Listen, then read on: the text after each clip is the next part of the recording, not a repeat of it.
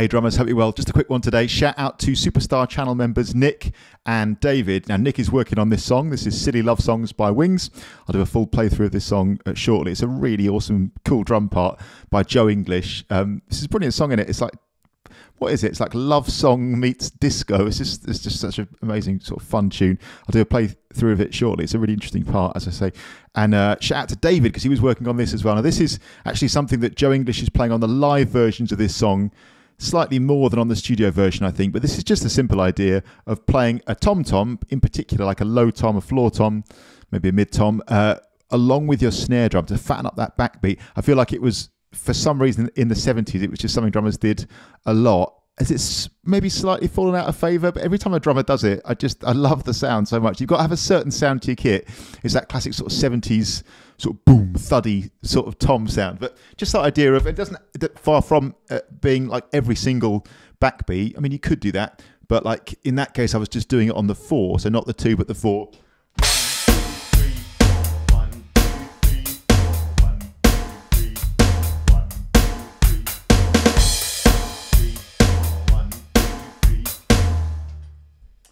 In the live version of this tune, Joe English seems to be particularly doing it when he's over on the ride.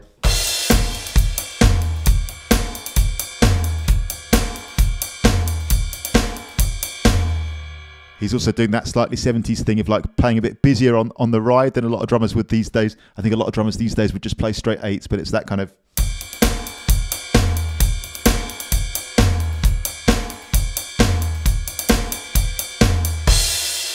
sort of skippy, kind of slightly harking back maybe to the sort of things that Ringo played. It just gives it that little sort of jauntiness and sort of happiness to the groove, doesn't it?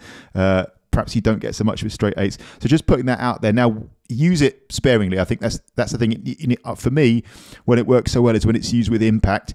So you wouldn't necessarily, like I say, do it every single backbeat, as in every single snare drum hit, although you could. But I think it's that we're like save it. I think save it for the big moment. There's when that sort of sax thing comes in. You're like it needs some kind of lift. And as I often talk about on this channel, for me, playing drums with great music is so much about just supporting the song and sort of escorting it through and supporting it through the different levels of like intensity. And clearly this is a high in the tune. There's moments where it's up and down. There's the bridge bit where you're playing,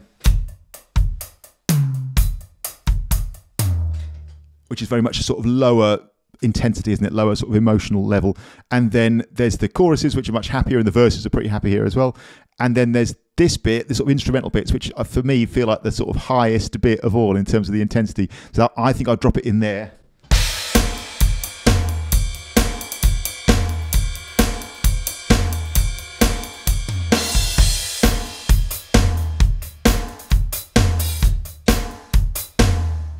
As you can see, I'm playing it by bringing my hi-hat hand across to the tom-tom. You could do it other ways. You could have a tom-tom set up to the left, couldn't you, which you hit with your other stick, like in bring your right stick to the snare.